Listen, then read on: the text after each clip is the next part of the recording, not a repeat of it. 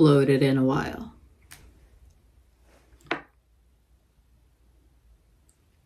Want to make something of it? It has been a while, but in all fairness, I did record a video for you. It was the one that I promised, the follow-up on the Giuliana's perfume changes. Remember that? But it ended up being an accidental collab with Satan. Down. It is, you know, this is something, and maybe that's what they were running into, because honestly, for a lot of these, I didn't feel the need to buy the full bottle because I had such a good amount of it. So, you know, that's not a good thing for Giuliana's either. This is enough where if I do really like it, I probably do have to purchase the full bottle. So that was demotivating. So I took a step back. There was also other reasons too. For me, this channel has always been about trying to share my love of perfumes and my passion. It was a creative outlet, and it was starting to become a little too much about researching what was new and hot and following trends. And that's not really what I wanted. But then this trend, this new trend, collided with me. So I don't follow TikTok. I follow, you know, I dabble in YouTube, and YouTube has made a side hustle out of following TikTok. So, you know, transitive property. Sometimes I'm following TikTok, and there's this new aesthetic called the mob wife aesthetic. So what exactly is that? So from what I understand, because I dabble, mob wife aesthetic is about glamour every day, vintage furs, you know, just that mature, feminine energy, little boss bitch action with it too. So kind of looking back at, you know, how I dress on a Tuesday in February. I dressed before I decided to film. So I just had to throw on the fur and maybe an extra piece of jewelry, and I was there. So knowing that this was the hot new trend and I'm already there, I'm an Italian-American woman from New York. I'm sorry, I know that's the worst, who grew up at a time where big hair was big and in and fabulous. I had to make a video.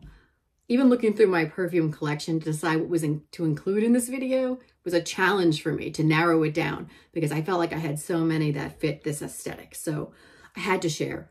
I had to share, and I hope I inspire too. Gotta start with an Italian. Always start with an Italian.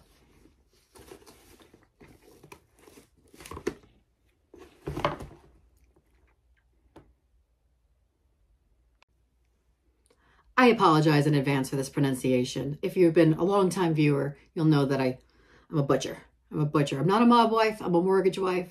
If Ebenezer Scrooge had a wife, he famously did not. That would be me. But I'm a butcher. Tulipano Nero by Perfume di Firenze. I am sorry, but I'm not sorry for recommending this. I love this perfume, and I've been wearing it a ton, especially in the cold weather. It is a spicy floral, emphasis on the spice. And it has, to me, a very powdery dry down, but not like a talcum powder. And if that sounds confusing to you, good.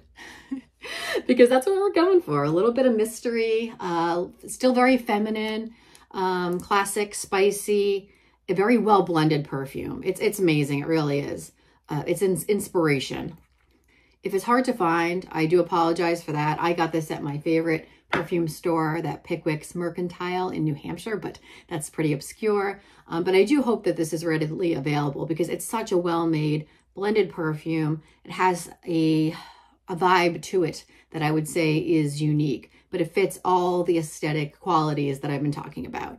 To me, so the point of this is everyday glamour. So I would say this is an everyday wear. I don't know if you would, look at it and say this is an evening vibe, just because of how strongly it projects and, how intensive a scent it is.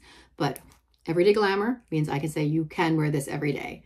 To me, I get the impression of, a woman getting ready at the vanity. It has a makeup feel to it. It's so pretty. It's so pretty, but deep and sophisticated and glamorous too. So I hope I'm selling you on this one, because I'll be shocked if you get this one and you don't like it. Number 2.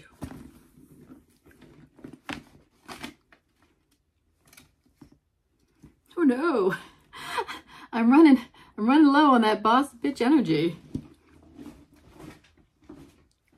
And that's exactly what this one is. If you recognize this bottle, it might be a little controversial because, again, and look at this beautiful bottle. But if you're familiar with this perfume and you recognize this bottle, you might know that this is the old formulation of Guerlain Insolence. Now, reformulations, I know they're never popular, so you might be looking at that going like, oh, I can't get that anymore. And I haven't tried the new one, so I can't necessarily comment on the reformulated one, but for this one, I can. So Insolence is the name, you know, that's where it is right now. That's the boss bee energy. So you might be a mob wife, but you're the one that's in charge if you're wearing Insolence. It is another floral. It's an iris powder, but it's also not like it's very dry. It's not like a very fresh kind of floral. It's more like a dry, sophisticated floral. And it has an edge to it. So it's not a friendly floral either. And I hope I'm not off-putting you because it is still extremely sniffable and attractive and sexy. It's just that if you're going to approach someone wearing Insolence, you better have something for them. Don't be a waste of their time. Bring them some value. You know, this is a good one for work. Stare down your coworkers, get what you want, that kind of energy to it. So I love this one. It looks beautiful. I'm sad to see how low it is. It's very nicely macerated. It's beautiful in a boardroom. It's beautiful in a nice cold winter day as well. Yeah, it's also a nice well-blended one. Mine's extra blended because it's macerated, but it's also a very well-blended perfume too. So it's another one that's going to kind of defy people being able to kind of pluck out the notes of it, which I love and I think fits this kind of energy too. Gorgeous.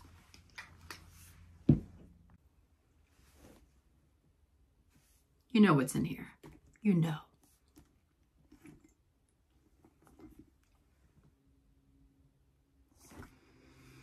Coco Chanel is like the mature perfume to me. And I mean that only in the most positive way. It is an amber rose perfume. And if you're recoiling in horror from that, then I feel sorry for you. Because this is a classic. And it's, you know, a lot of Chanel has that Chanel vibe to it. But it's not, what I like about Coco, in addition to the maturity, it's a little bit less predictable too. You know, number 5 is probably, you know, the one that's like, okay, that's the mature one. That's the most, it's iconic. But that's, you know, thought of when you think of the mature one sometimes. And then also Mademoiselle, Chance, they have a lot of great ones in the line. But to me, Coco is a standout. It's very sophisticated and it knows who it is. So if you're wearing the Coco Chanel, you are, you know, the matriarch of the mob wives. They look to you for guidance. You know your stuff. You stick with the classic. You're in a good lane. You know who you are, but you've also kind of picked one that's not as predictable. It's another beast mode strong one. And I know I've said every day, I keep sniffing on these perfumes. They're fabulous. Everyday perfume for all of these standouts, but this one does scream a little bit more evening to me, so maybe I'm a little gun shy for her. But you know, it's I don't get rose. You know, it's like it's an amber rose perfume. It's a lot more ambery to me. It's another one that's very well blended. It has an old world quality to it. You're not going to get florals from this. If you get florals from this, I mean, tell me about it. But no, I don't get florals. It's just kind of a very warm, bold, intriguing scent. You know, yeah, I know who I am. I know what I'm here for. I know what I want. When I tell you that I really had to curate this collection and narrow it down because I had so many that fit the vibe, I was not kidding. I could really keep going and going, but I want to respect your time. But I did also make you wait a long time for content. So I'm bringing content, but I'm going to do 2 at once now. 2 similar talking points. My little, shake it up a little bit. Shake it up a little, mob wives. Prepare for trouble. All right. You want to be the fun mob wife, okay? You don't want to be the one that's always the steady Eddie, the one you go to for the advice. Maybe you're the one that likes a good time. Maybe you're the one that, you know, you still kind of respect some of the rules, but shake it up a little bit. You want to have some fun. I've got 2 for you. Terra Mia, which I've talked about, and we'll probably talk about again. And then, I don't know, I got a Tom Ford Lost Cherry here, and I'll tell you why. So both of these on paper are gourmands, which I would not normally associate with that mob aesthetic, except for these are not literal gourmands to me. They both have a hint of sweetness to them, They've got something that kind of cuts through the other qualities I've talked about in terms of being classic, standout scents that are very well blended. That's all true. But with these, I also get a hint of some sweet, That's not too cloying, that's not over the top, and not too immature. They're both still very mature scents to me. So I love Terra Mia. I think it's so versatile. I think it spans a lot of seasons too. I haven't tried this in 95 degrees yet, I don't think, but I still would, just to see what that brings out. It's very sweet to me.